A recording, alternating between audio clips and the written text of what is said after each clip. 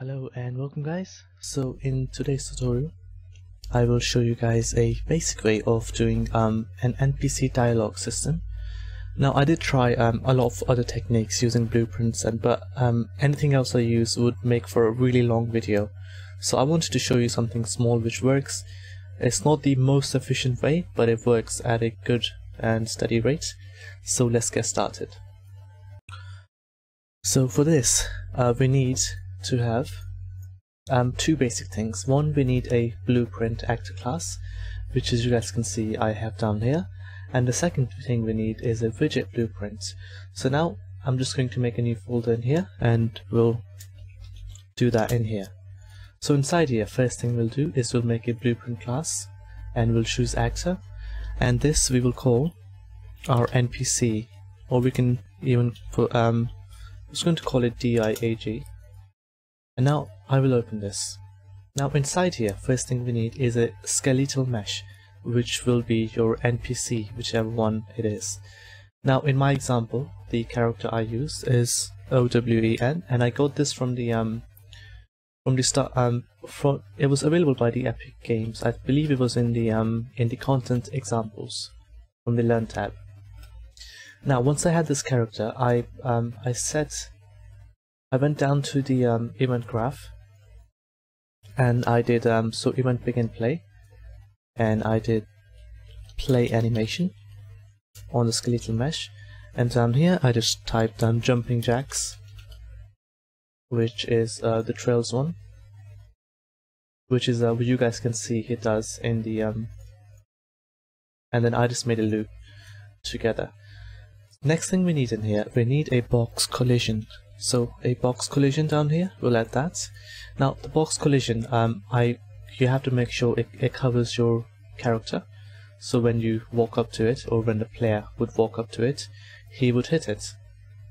So I kind of made it so it only kind of covers the front area, not too much around the back. So something like this. Now once we've done this, we can head back to our event graph. Now we'll do, with the box selected, we'll do on overlap. So first there would be on actor or add on component begin overlap, and then we'll do on end overlap. Should be event. Make sure the box is selected again. Then we'll do on end overlap. So when the overlapping has ended, the next thing we need in here is we'll add a text render, and this text will be press F to talk or interact, or whichever one, and I will rotate this 90 degrees on the z-axis so it's facing the same way as my character. I'll move this a bit in the front.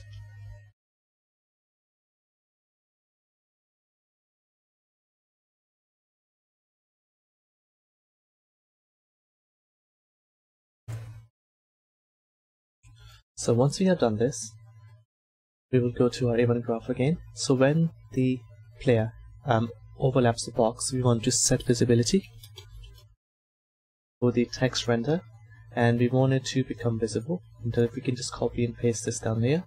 And when he ends overlap, we want to set visibility to not visible.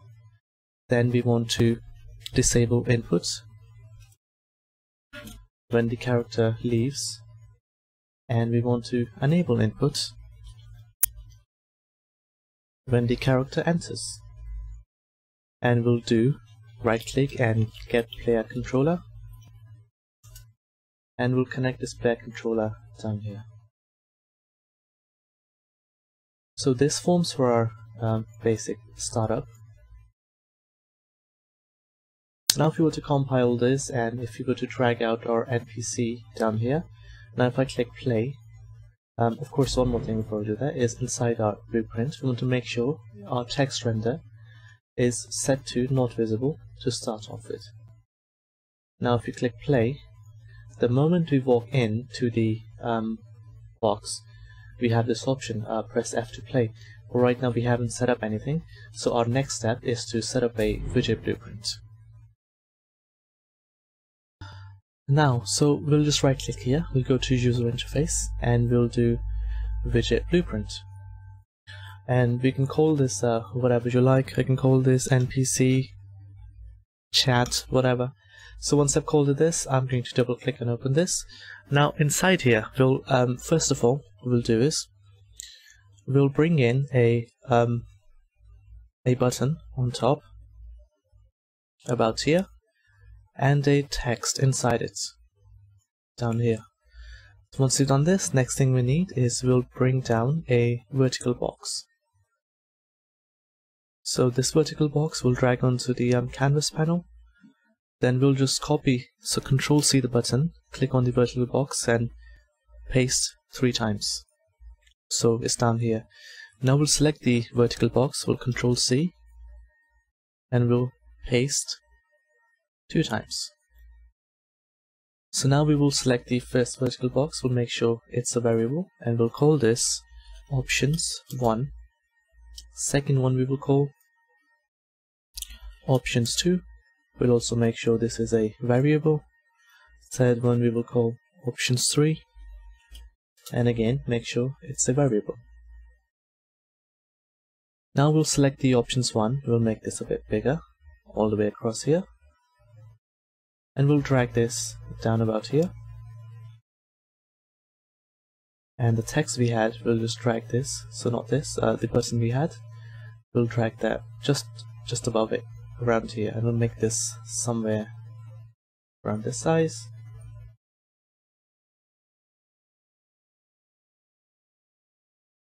And then we will select the first button and we will go to the color and opacity, and I'm going to make the color black. Sorry, not for the text remains white. The background color, I'll make this black, and the opacity, I'll change the alpha channel. I'll change this about 0.8. So it has a bit of transparency to it, and then we'll select all the rest of the buttons in option 3 as well. So again for this we'll do the background color to about, for this we'll do about 0.6, and again we'll change the color to black. Now once we have done this, we can add text to our first one. So this is a text that will keep changing, so this is what the AI will respond to us every single time. So for this one, what we can do is we can do maybe say, or we'll just do the same one that I did in the example. So wonderful day for jumping jacks, and we'll make sure that this is also a variable. We can actually copy and paste this down in the text as well.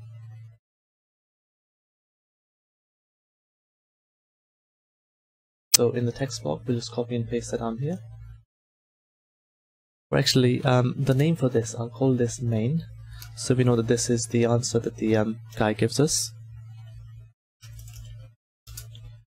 And then for each of the text, we can choose something we like.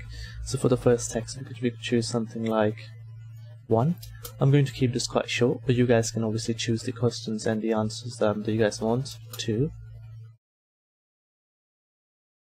So 1 down here, 2, and 3 in the text.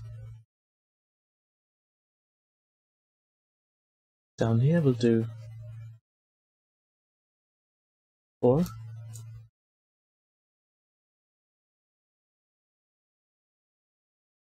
5, and 6, and then for the last one we'll just do 7, 8, and 9. 7, 8, and 9. Now we can select our options 3 as well. We can make this bigger, so just this size, and we just need to take it at exactly the same place as our older ones. We need to make sure that the visibility is hidden for the options 3, and same thing with options 2. We'll make this bigger, and we'll just drag this down around here. And this one will also make sure it's set to hidden as default. So now once we've done all the options, I'm just going to name the buttons quickly, so I'll just name them B1, B2, just so we know as when we go over to our graph, so we know how we can access them.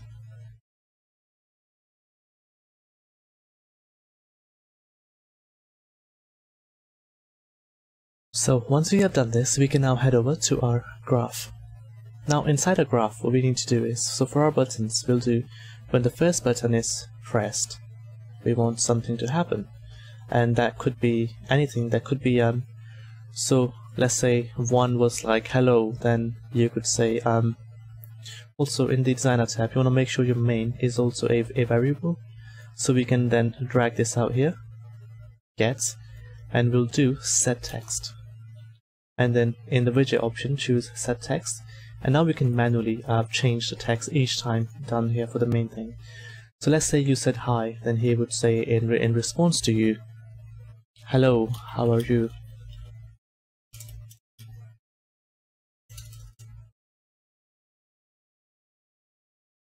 So hello, how are you? So that would be his response.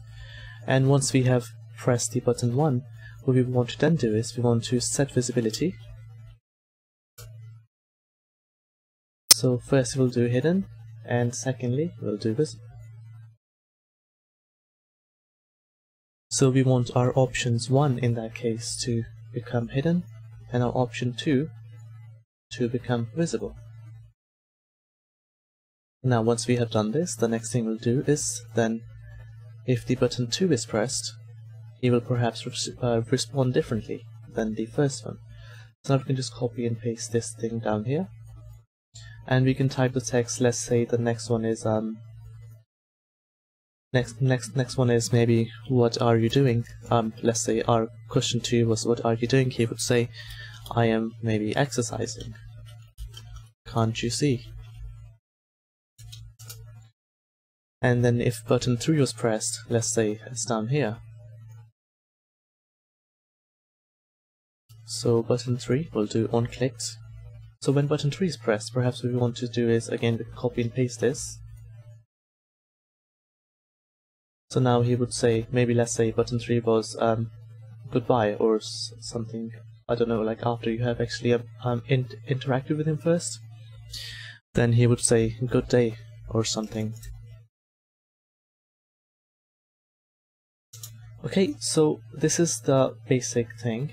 Now of course you guys could for each and every single button you guys could add more and more and just get them to branch, but what you need to basically do between each of the options is, when you want to change between the menus, you want to set visibility of them.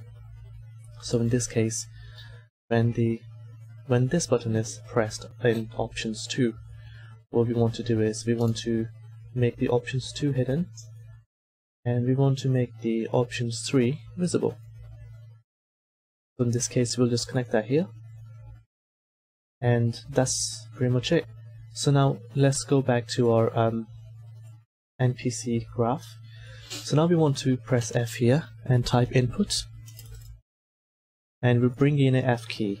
So when the F key is pressed, it will create widget, the widget we have just made, and we'll find the widget that we just made, which is NPC chat. We will do add to viewport. The target will be itself. Then we'll do set show mouse cursor. You might want to uncheck the context sensitive to get that. And the target again would be the player controller. And then compile, and now we can play. So now when we go up to our NPC down here, we press F. So let me just get this out of the way quickly. So when we go to our NPC down here, we press F and we get these 3 options. So say the first thing was hi, he says hello, how are you? Then when we press this one, it will just go to the next thing, whatever answer. So you guys can have as many branches as you want of these, and you can obviously copy and paste the actual widget blueprint to share between different characters by just changing the text. But let's say if we were to say to him, so one more thing that's really important is inside the graph for our thing. So let's say this one was, okay, I'm leaving by, then you would do remove from parent.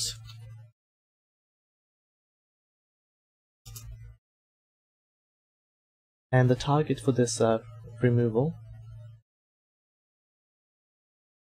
would be the widget itself. And then maybe you could do disable input as well if you wanted to. So now if you go back, and so now our button 3 should get us to be able to just leave, finish the conversation basically, since we have said goodbye to him. If you go to him, we press 3, and that's it. What we could also do is we might want to add a delay actually between this. So delay, and we'll do this about 2 seconds, so we get to see when he says goodbye to us. So now we go up to the NPC, we press F, press 3, he says good day, and that's it. Now we can just start moving around again. So now that we have covered the basics of how you guys can go about making your own thing using just widget blueprints and a text that can be constantly changed, what we can now do is I'll show you guys the original one and how I went about doing that one. So I'll show you both the blueprint and the designer tab. So the designer tab is pretty much the same. The only difference is the text that I have written, so answers, the answers that we can give down here. So answer 1, answer 2, answer 3, which are all different, except the last one, which is I'm giving the player the option to be able to leave whenever he likes during the conversation. So he doesn't have to actually stick around to finish the conversation. Then I have split it up into 3 things. So first interaction is when you when he says great day for the jumping jacks, and then you would say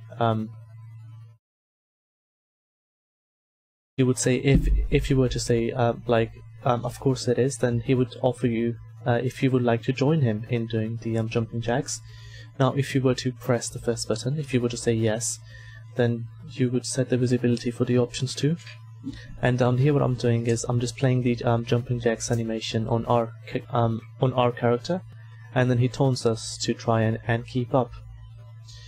And then, but if you were to say that no thank you, or that you have to go, he would say very well, good day.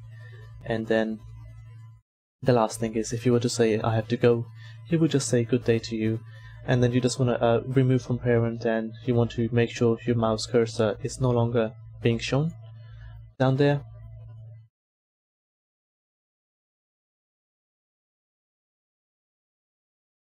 Which you could also do down here. So you could do set show mouse cursor. So once you leave the conversation, you can just leave that unchecked, and the target for that again would be your get player controller. It would be this. So this is pretty much it. This is what I wanted to show you guys. So the main text that changes the main text that you can easily change is the answer that he gives you every single time. So you can update that with just a simple note, but for these I am using different menus. And now if I just one more time, if I just click play and show you guys what the actual conversation is that takes place between our player and the NPC is, if you press F here, he says wonderful day for jumping jacks. In fact, what I'll do is I'll put this on the side as well, so you guys can kind of roughly see what's going on here. So now if you were to press the first one, this node fires off, and not this one. So this node fires off, and then he says great, then would you like to join me? Now if you were to say of course, then this node would fire off. So now, as we said, of course, this node's fired off, and now we are playing the animation of the jumping jacks. Now if you say I could keep up all day, he would say so seems you are in good shape. If you say I'm tired, we must stop, what that's going to cause to do is he's going to say you should work on your health, and then after 2 seconds I'm deleting the widget blueprint, and we're setting the mouse cursor so it's no longer shown. And that's pretty much all I wanted to show you guys today. I hope you guys found this somewhat useful. This was indeed a requested tutorial, so I hope you guys enjoyed this, and thanks for watching.